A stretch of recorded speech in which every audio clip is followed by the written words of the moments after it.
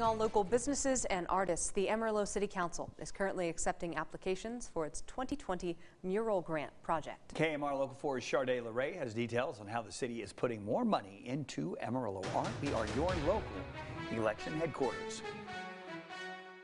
The Amarillo City Council is on a mission to add more color to the Yellow City. For the second year in a row, the Arts and Beautification Committee is awarding mural grants to business owners who want to contribute to Amarillo's art movement. If you consider other things that may have been spurred, I'd like to think have had some spurring, like the Hoodoo Mural Art Festival or Blank Space Murals that has come up, and they're doing lots of other things like on the snack pack for kids building.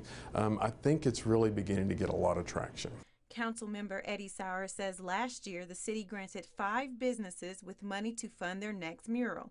The project not only sheds light on the city's art, but also gives local artists a platform to shine. It's just really bringing some life and giving some fruit to art in Amarillo, or letting that's been hidden actually kind of finally rise up to the top. For this year, the city is dividing up $30,000 to give to businesses in 5 different parts of the city. During the selection process, the city will hear the business owners' mural pitches. They're going to bring those ideas to the Arts and Beautification Committee, and we have a subcommittee that will look at all of those, and then they'll award those based upon on what they think is going to be the best ones. Sauer says one of the city's end goals for the mural project is to take tourism in Amarillo to the next level. In Amarillo, Charday LeRae, KMR Local 4 News.